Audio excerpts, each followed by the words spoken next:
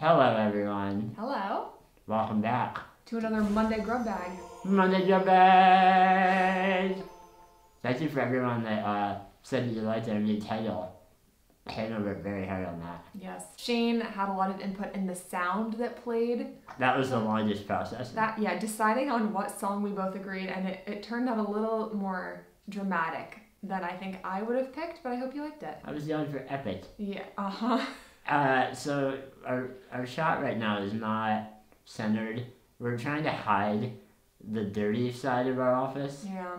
And you're just gonna have to live with it. Yeah. If you're a fan of symmetry, This is not gonna be Monday Grub Bag is not for you. Wow. Leave. Okay. Monday Grub Bag is a series where we answer all of your most burning questions. And where do we get those questions? We get them from the comment sections of our Monday Grub Bag. So if you have a question that you would like us to answer in a coming week, then leave it in the comment section. Absolutely. And this week, we're going to be telling you about my foot fetish. That is not a joke, not clickbait. We're telling you about it, so stick around. Oh boy. We have great questions this week. I say that every week, but they really are fun. Here we go. Hello, Hello. welcome to the show. Welcome to the show. Welcome to the show. It's time To talk about... our lives. All right, question number 1. What was the scariest moment of each of your lives? Starting off with a real banger. Yeah, go ahead. You want me to go? Sure. There was a day when Hannah and I were still dating long distance, and so we would have phone calls and FaceTimes often throughout the day. Hannah was in her school cafeteria, and she was having quick breakfast before class. And so she told me, and we were chatting, it's lovely, All of a sudden, I hear, I'm gonna recreate what I heard. You tell a joke. All right? You told a joke. I'll just say a joke, and I hear, oh,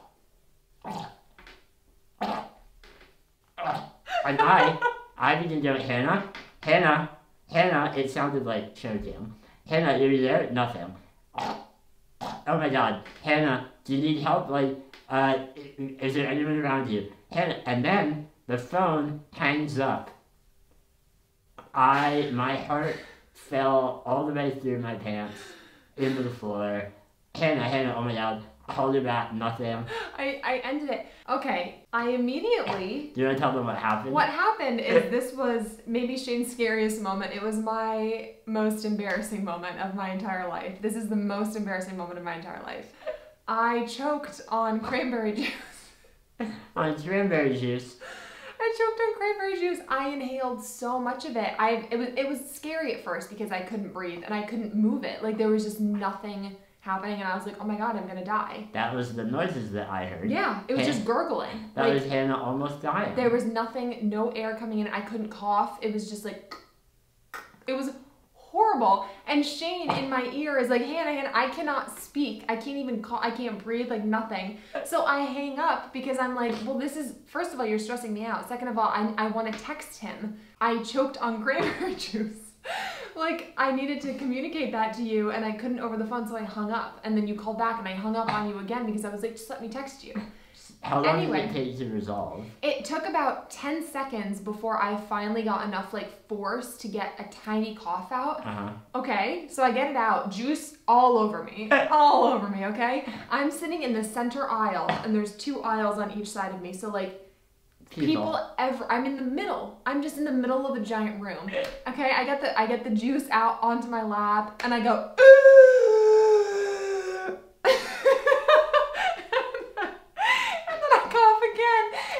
I breathed like that, for 3 minutes. Wow. I could not breathe without making that sound for 3 minutes, and people were looking, and I was just and then finally I called Shane back, and I was like, okay, so I just choked, and I just finished my breakfast there, because I was like, if I run out, then these people are gonna be like, yeah, someone help maybe her. she died, but I just sat there, and then I finally recovered, and I finished my breakfast. And even though it maybe only took a minute before Hannah called me back, Yeah. that was the longest, scariest minute of my life.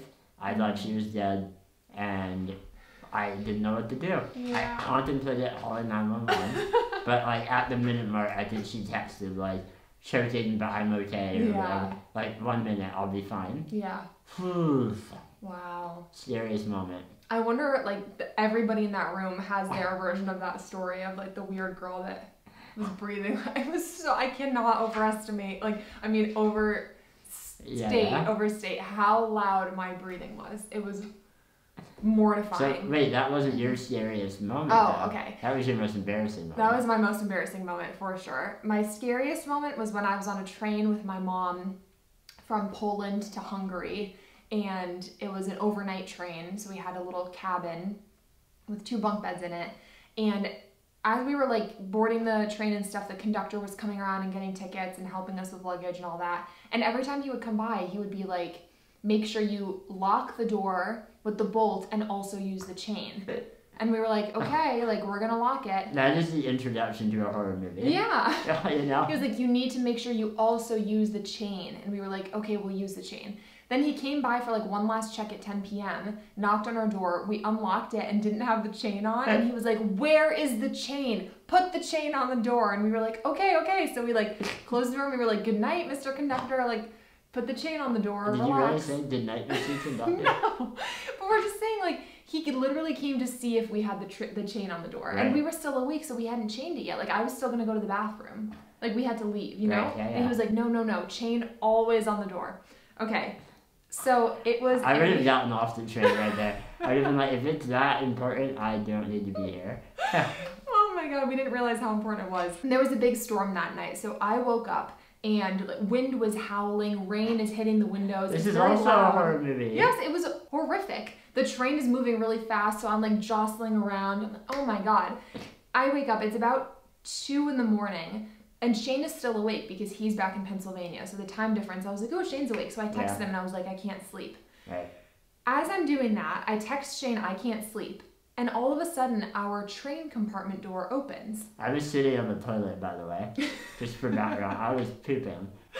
So our train door opens, and that shouldn't be possible because we locked it and we have the chain on the door.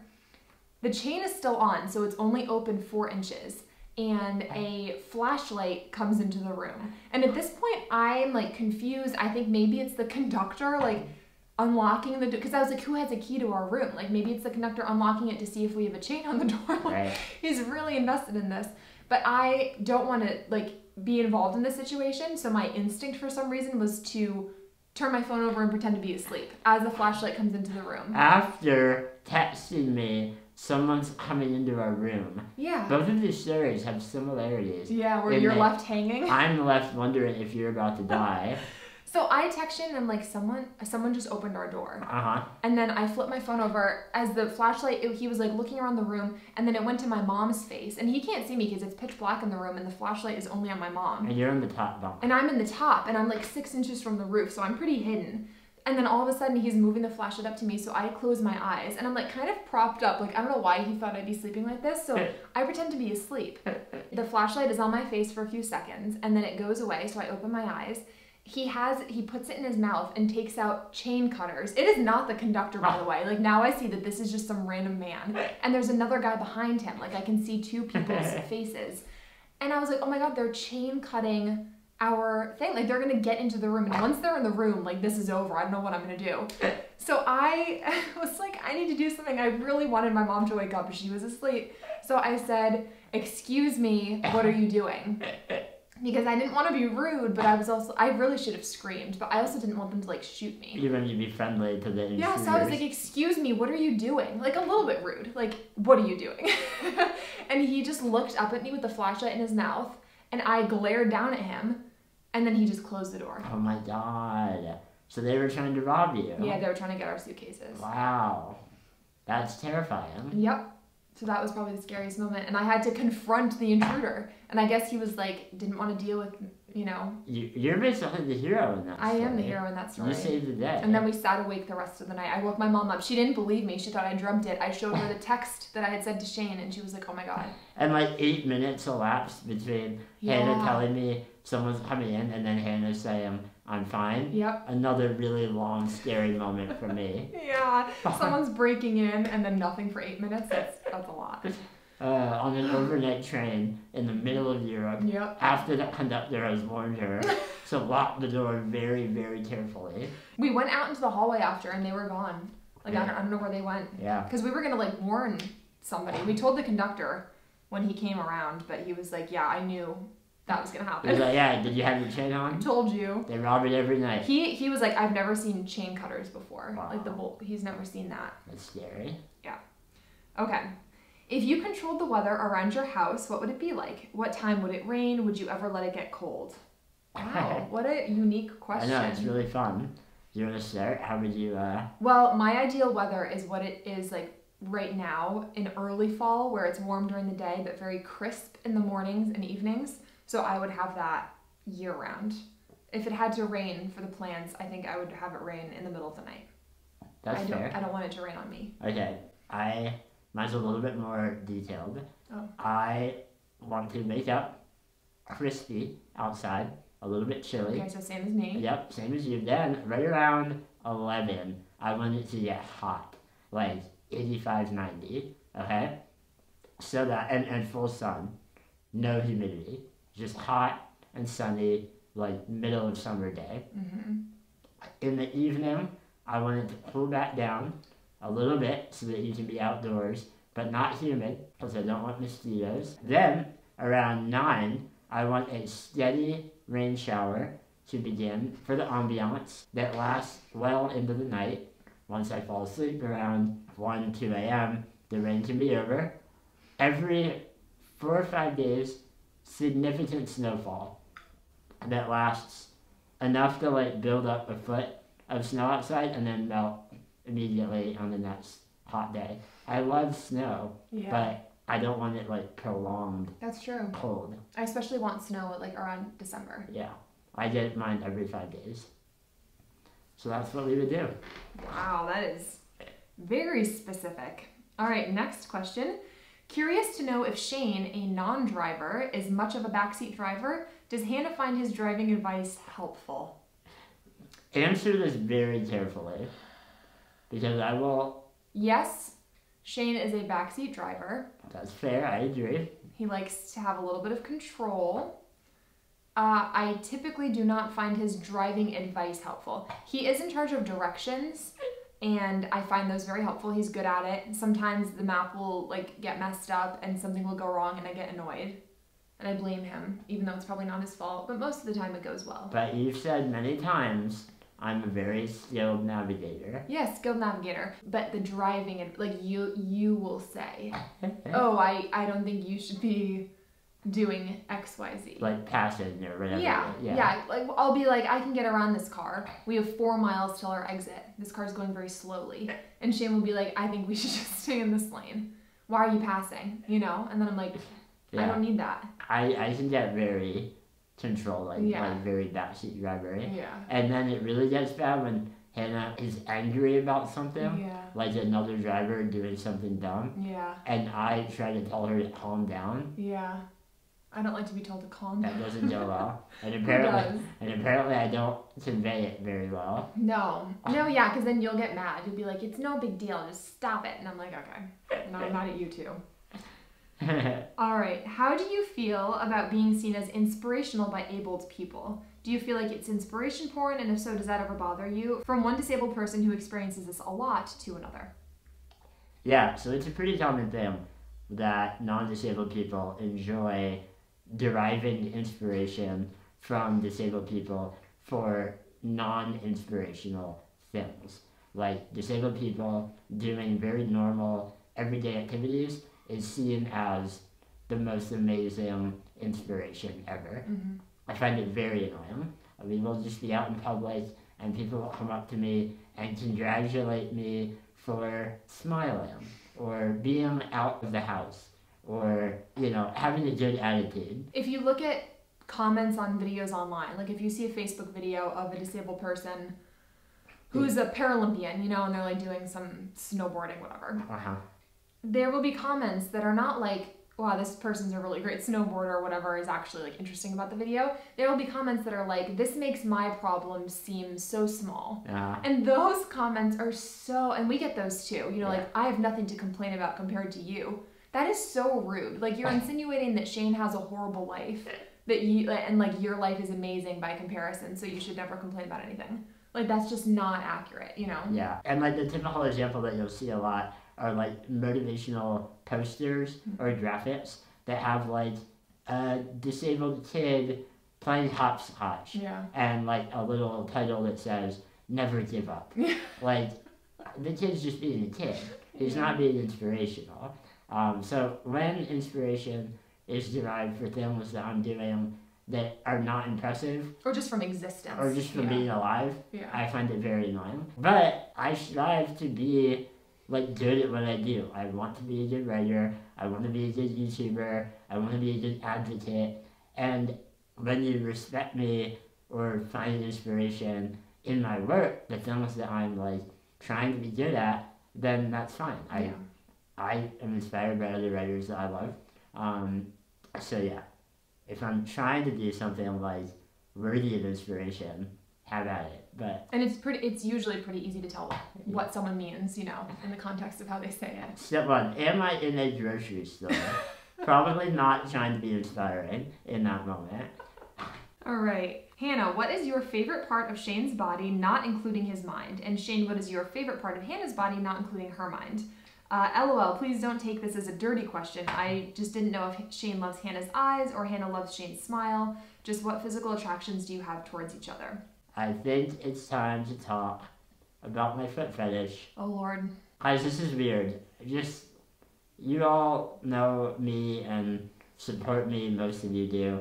But I'm about to tell you, just take it with a grain of salt.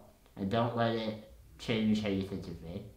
From the age of like... You love build-up. 3... I think your favorite thing is building up a story. From the age of like 2 to like 8, I know, I was very young, I had a significant foot fetish. Feet. Can you call it a fetish when you're a child, though? No, not really. A foot interest. I had a fascination with feet. We have a photo right here that is proof of this period of my life. Whenever anyone would come over to visit my parents, I would make them a request that they remove their socks and shoes and let me perform an inspection. I told them that I wanted to be a podiatrist when I grew up, and this was how I practiced what I would eventually do for my career. But I would play with their feet, I would move their toes around, like, you know, it was weird. And I was real into it. So... People indulged you. They were did. like, okay. And like the fact that like the kid that can't walk is the one like really into feet. Oh, they were like... All the parents had to be like, what? But anyway, as an adult, I don't have a foot fetish. So Hannah's feet. That's kind of surprising to me, based on that childhood. You would think, yeah. I know, but yeah.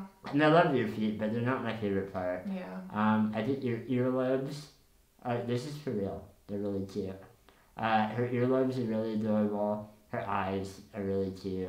I'm down with earlobes though. Earlobes? That's my favorite, yeah. I think if I'm gonna go with something weird like you went with earlobes, I think I would say that I really like Shane's nose. I think he has a really cute and like perfectly formed nose. And I remember when we were first even FaceTiming before we met, I was like, oh my god, that is the cutest nose. I think it's so cute. So there you go. There you go. Earlobes and nose. Earlobes and nose. I hope you weren't expecting that. That was a fun way to wrap up Monday Grub Bag. Yeah. Talking about our earlobes and our noses. And our feet. Wow. Alright everyone. Come back next week. Yep. There will be more body parts. I'm sure there will be. Forehead. Okay. Teeth. Bye everyone. Sheet.